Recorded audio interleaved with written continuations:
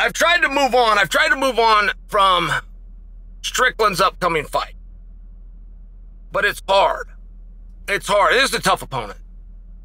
And one thing that nobody will do, nobody, of course, is a broad stroke, but one thing that's very hard to do is to get a top guy to fight a really hard fight against a lesser-known name.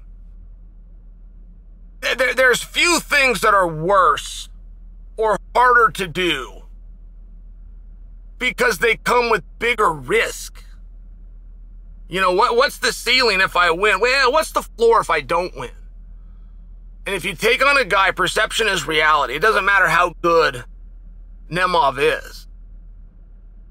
It has to do with how good do you guys think Chimaev is.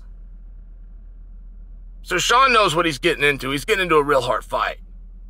Sean versus Kelvin Gastelum. That is a hard fight. That is a close, hard match. Now, I bring that up because Kelvin was an underdog going into this fight. Kelvin pulls out. Sean steps in. It's short notice. Sean didn't even have his paperwork in order. I just got an interview by Sean yesterday where he's wearing those doctor-issue sunglasses. Do you guys know why? Not that it's an overly big deal, but do you know why? Because you have to have a dilated eye exam to get a license in the state of Nevada, and that resets each calendar year. So Sean wasn't licensed. He had to go through that process. He had a dilated eye exam yesterday. He will recover today. Tonight, he will get his weight off. Tomorrow, he will defeat the scale, and the next day he's in competition, right? I mean, it's one of these things that's coming really fast. Of course, that has to favor Chimaev. It just does. Not to mention the guy's really good. French fighter. But he's fighting by way of Dagestan. Trained by Fernando Lopez. Guy's good. 15 wins, 3 losses. That's off the top of my head, but I'm close.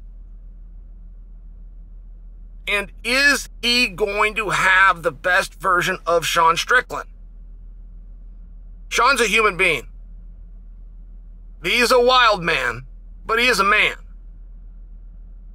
And when things don't go your way and you start to question yourself, that is just a story that can unravel really fast.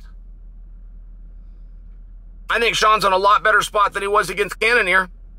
I think that Sean, who questioned his chin against Cannonier and went out and took him on the chin for 25 straight minutes with a guy that went 25 straight minutes with Adesanya in the same round, I think Sean's confidence should be at an absolute high.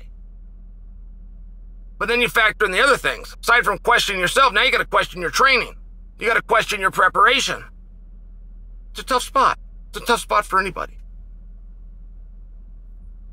This guy can fight. This Frenchman can fight by way of Dagestan. Well-trained athlete, 15-3, belongs in a main event.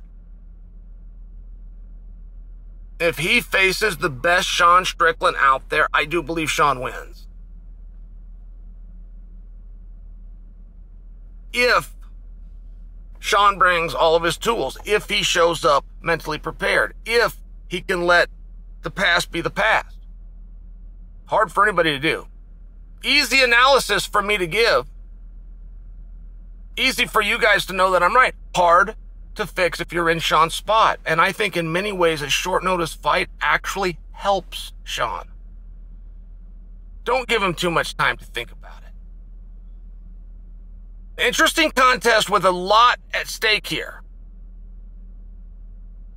Main event fighters that want to hold down that spot.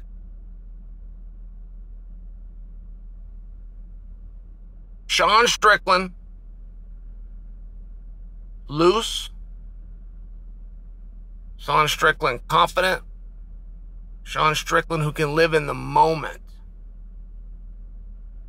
Not what happened yesterday, not what happened last month, not what happened last time. Right now, this moment, this exchange, this sequence. I think he's in a very good position to find victory and to have success.